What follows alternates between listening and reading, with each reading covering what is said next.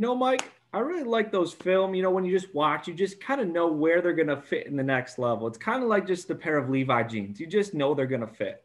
And our boy Levi today is one of those guys. So how are you doing today, Mike? I'm doing good.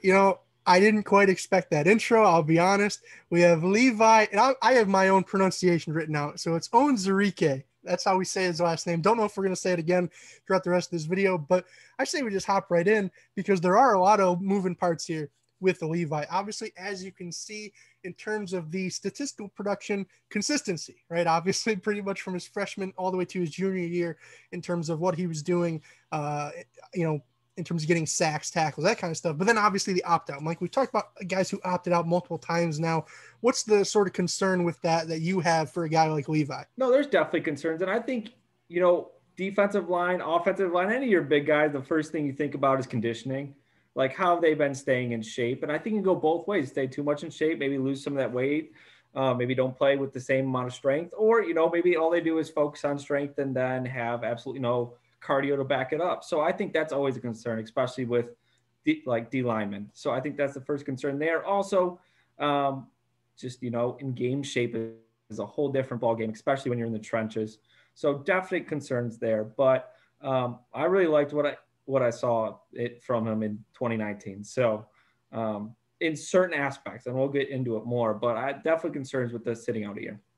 No, and we've kind of talked about it previously, but unlike a guy who's injured where you're just hoping that he can, build back up to where he was, technically a guy who opted out could progress during that year off. We don't really know which direction he trended, whether it was up or down. And you talked about staying in game shape and just staying physically fit and whatnot. Well, at his pro day the other day, Levi ran a 4.85 40, a 30-inch vert, and did 29 reps at 225. So most certainly an interesting day out of old Levi. And kind of hopping into my grades, I'll be honest, I did not see those 29 reps on field in terms of his ability to anchor and just play at the point of attack, but he wasn't necessarily bad either. Like he wasn't getting bullied. He was playing all around the defensive line. So, it was kind of hard to gauge, oh, this is him versus tackle versus guard versus, but I thought that he was all right no matter where he played, if that makes sense. But I thought really where he shined was in terms of his ability to rush the passer. And a lot of that came down to his quick first step. He has the highest explosiveness and first step grade that I've given anybody to this point. And I think that he most certainly backed it up with that 40-yard dash time that he showed. And other than that, I thought his block shedding was a little bit questionable against the run. I thought that, once you really got into him, if he didn't get that good positioning, you could kind of eat him up a little bit. But with a guy who's 290 pounds, 6'2", I think that's kind of understandable considering his play style. Otherwise, I thought he had a good motor, really good athleticism. And other than that, I would just say a little bit shaky in terms of block recognition and awareness. But no, I really liked Levi overall, coming in at a 73.75. So, Mike, where are you at? Yeah, kind of back to my intro with the Levi fit. He's a 3 tech, and you saw it on film. And they actually, I guess, maybe that's a bad, just pass rushing in general. The first play, I was watching the Cal film with Mike, and the first play is actually lined up at the nose and just explosive. He by far was the first one off the line of scrimmage, and it wasn't really close. I'm like, is that really him? So I think that really shows it. I think a 3 tech is probably the perfect fit for him in the NFL, lined up between the guard, tackle, the B gap. I think that's really where he's going to make his money the next level. Yeah, not to cut you off, but real quick, I did actually find an nice little PFF infographic where they said what positions he played in that 2019 season. So obviously, we don't always trust PFF for their analysis skills, but hopefully they can at least identify what gap somebody played. And so, in terms of as a 0 or 1 tech, he played 184 snaps in 2019. As a 3 tech, he played 274. As a 4 or 5 tech, he played 29, and as a 7 tech, he played 10 snaps.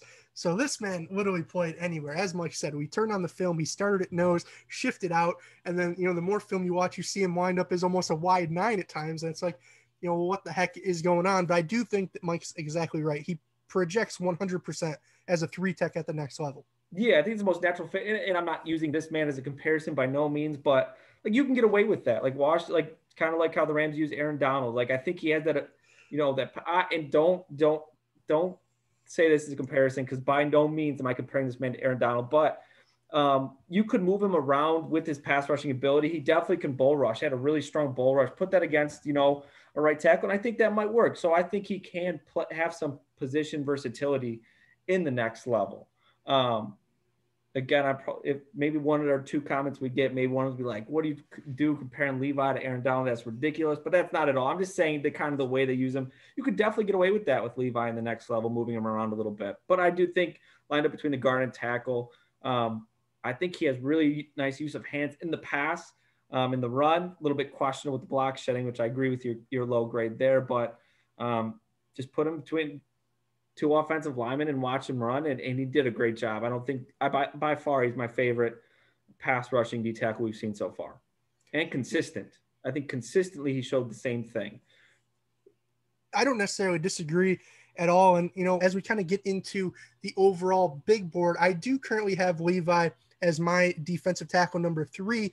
But Mike, I know you weren't quite as high on Christian Barmore as I might have been. So who do you have as your defensive tackle 2 there, Levi or Barmore? I think it's depending on what you're looking for, because I think Levi definitely showed he was vulnerable in the run. And I think Barmore did as well, but he made plays in the run. It was just, and he was definitely not – he wasn't very consistent. Barmore wasn't on film. Some plays he was basically blown out of the play. Other plays in the run, he was downfield making a play on the running back, or in the pass, he was, right at the quarterback's feet. So if you're looking purely for – and I think – 3 tech has just been one of my favorite positions just through the draft in general. So I feel like I have a little bit of bias there. But if you're looking for a more well-rounded D tackle, Barmore's probably the way to go. But I think the new age of D tackles, like what D tackles are getting paid? It's Aaron Donald, Chris Jones, like Grady Jarrett. Yeah. So and all of them, Aaron Donald, again, an outlier, but the other two, like Chris Jones is vulnerable in the run, and the man just got paid $18 million a year. And he's really susceptible to getting downfield too quick and not seeing the play go behind him. So I think that's why, I think my grade for Levi would be higher than Barmore. No, that's definitely interesting. I know a lot of people will just sort of defer to the statistics and say, oh, Barmore had 8.5 sacks. Levi had, not even half that. And I think that's only looking at one side of things. Obviously, Mike and I were more in for the disruption. I do agree that Levi was more consistently disruptive in terms of pressuring the QB and really just making things tight there in the pocket, whether it was as a 1 tech, 3 tech, 5 tech, 7 tech, no matter where he was, it did seem like he was getting constant disruption. I would slightly go Barmore because I do think, like Mike said, he was better against the run at times. I would still value that a little bit more.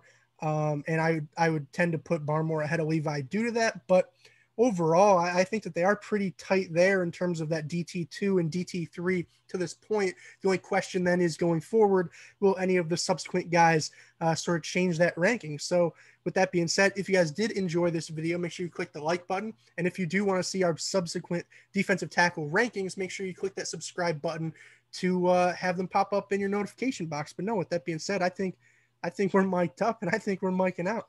Peace, guys. Deuces.